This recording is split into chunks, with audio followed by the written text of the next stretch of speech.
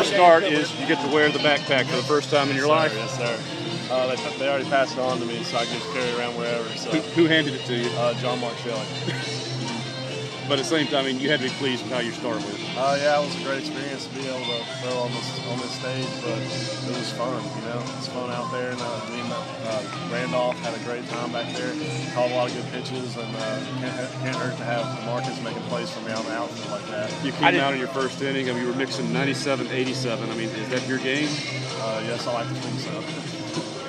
How did you handle the nerves? I mean, John Cohen's been talking about you since you were a junior in high school. You've been committed for a long, long time. And how did you handle the nerves of your first start at Noble Field?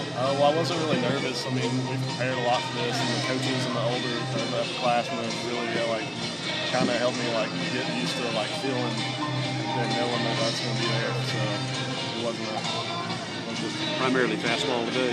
So hoping to mix it up a little bit better next time and do a little bit more pitching and throwing. Dakota, you're the first true freshman pitcher to start in 4 years on opening weekend. How does it feel? It's a great feeling, I can't lie. I don't really know how to respond to that. It's just, I feel great.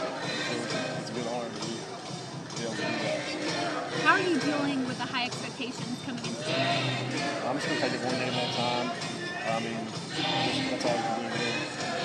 Dakota, were you done? Had you thrown everything you had in those 4 innings, or could you have gone a little bit longer and you were on a pitch count?